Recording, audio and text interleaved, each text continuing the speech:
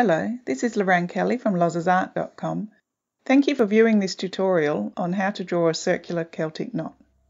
Firstly, I find it easy to sketch the basics of the knot on paper rather than doing it directly on the computer, but you might be able to do it all on your device from scratch. This picture is the final outcome of the sketch I did for this knot, so I will take you through the steps. Firstly, either print out a circular graph or draw one with the compass as I did. Draw circles within each other. If you want a uniform design, keep the spacing between each circle the same. If you want to, experiment with different distances between the circles. Next, you put in your angle lines. The more you put in, the more knots you will have. For this one, I divided the circle into quarters and then into fourths again, so there are 16 segments.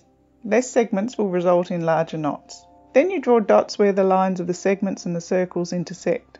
These dots can either be the width of your bands or the widths of the gaps between your bands.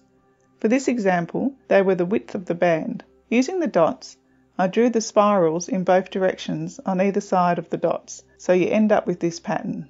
Now, to do the knot design, draw the gap squares as seen here. After this stage, if I'm going to use ArtRage, I scan this and then insert the image to a layer. Reduce the opacity by clicking on the circle on the layer, and then add a layer above to draw on. We are now ready to complete the knot on ArtRage.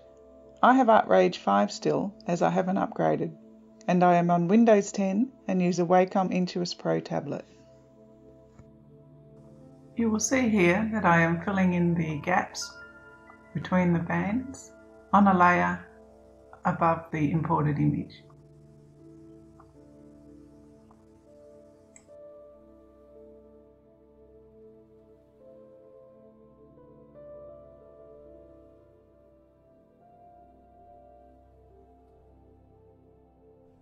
Now it is time to do the cross-hatching.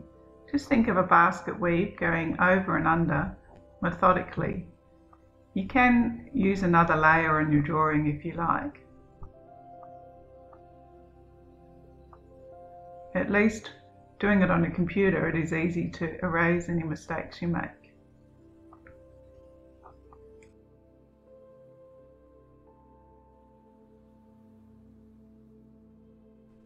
Here I reduce the thickness of my pen for the more intricate work.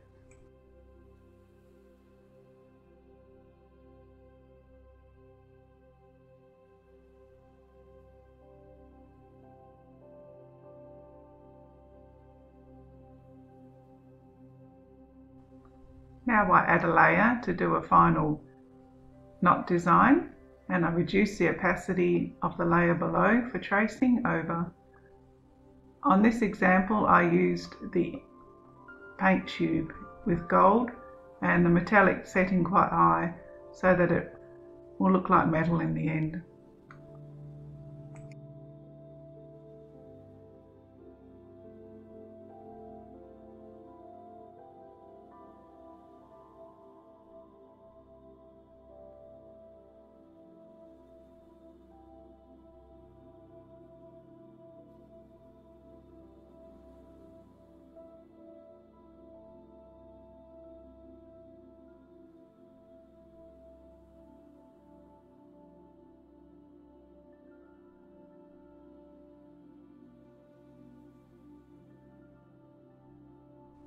Now I add another layer and bucket fill it black.